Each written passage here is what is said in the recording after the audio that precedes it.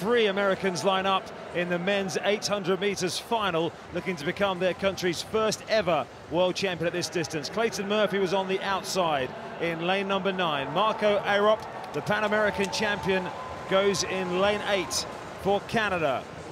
Ferguson Rotich, fourth in 2015 at the World Championships, the fastest on paper in this field, 1:42.54. Wesley Vasquez tore it out in the semi-final. Will he go for the same tactics this time? The Pan American silver medalist for Puerto Rico. The world bronze medalist from 2015, Amol Tuka of Bosnia-Herzegovina, goes in lane 5. And in 4, on paper, the favourite, Donovan Brazier, the US champion indoor and out, the Diamond League winner. 1:42.7 this year. Third fastest in the world. Adrian Ben of Spain, the European junior bronze medalist, just 21 years of age, making a high-quality, world-class final. And Bryce Hoppel on the inside, the US collegiate champion indoor and out, the US bronze medalist, the third of the 3 Americans in this final. 8 different men lining up here, then lined up in the London 2017 final. The event has evolved. Who will take the title? 2 laps of the track.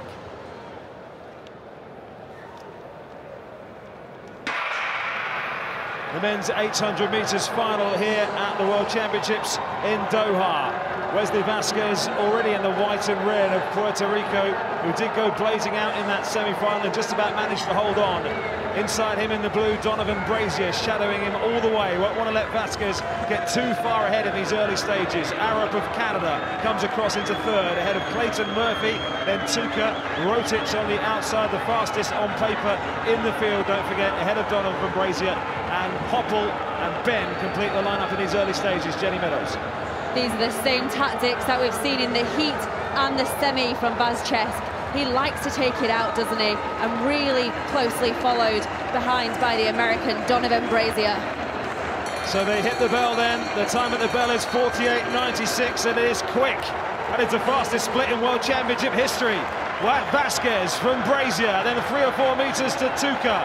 Arop in 4th, Clayton Murphy 5, Rotich 6, and then Hoppel in 7. But Brazier now moving onto the shoulder and challenging Vasquez down the back, who doesn't seem to have any answers.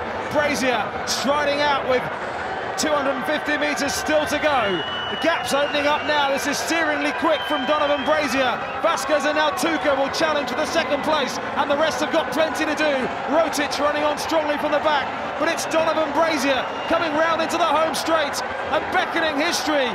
Potentially the first US man ever to win a world 800 meters title. Brazier is moving away, Tuka in 2nd, Rotich closing for 3rd, but it's a moment in time for the United States. Donovan Brazier, 1:42.34, what a time! It's a new US record. He smashed Johnny Gray's record that stood for 34 years. What a performance from Donovan Brazier. Carried the weight of the US expectation, and he is their first world 800 meter gold medalist, ahead of Tuka, who took the silver, and Rotich of Kenya got the bronze. Donovan Brazier, he's just produced something incredibly special there. A championship record. Athletes all over the world come to these world championships hoping to peak their performance. In the 17 editions of those championships, that is the fastest we've ever seen. Amazing scenes there. And Tuka ran well as well, didn't he, to take that silver medal, an upgrade from his bronze 4 years ago in Beijing.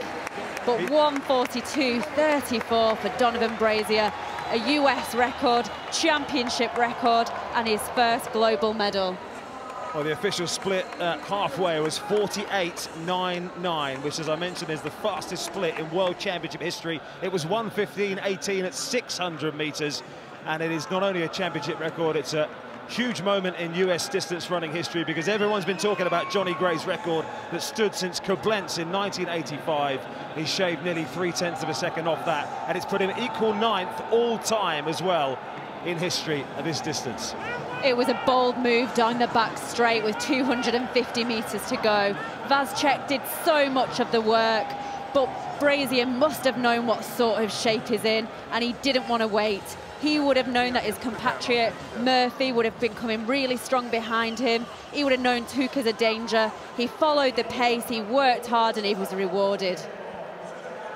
Well, Hoppel was finishing like a train as well to come through into 4th position. Vasquez, having done a lot of the hard work early on, unfortunately couldn't repeat the feat of the semi-final, but Donovan Brazier really was in a class of his own. The last US global men's gold at this distance dates back to Munich 1972. Dave Wattle, 47 years ago in the Olympics, took the gold medal over 800 metres for the US, but they'd never won a world title. There was talk of R.J. Wilson last night becoming their first world 800-metre gold medalist, but it is Donovan Brazier who has the honour in that championship record. Tuka, a terrific run for the silver medal, upgrading the bronze he won in 2015, and Ferguson Chariot takes the bronze.